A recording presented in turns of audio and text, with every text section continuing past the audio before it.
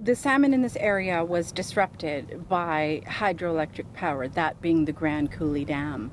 And so for at least 60 years, through my lifetime anyway, we have not been able to fish for salmon here in the Okanagan. We would have to trade for it. And so I grew up and we would have to trade from other nations and tribes to have our own salmon.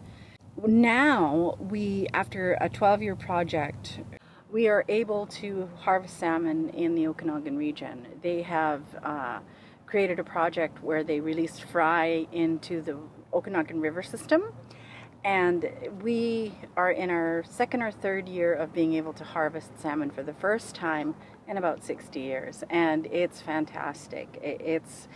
The salmon is absolutely delicious. It's wild, it's sockeye, and not only are we able to enjoy that within the Okanagan Nation, they've also opened up a recreational fishery, and they've also started economic development.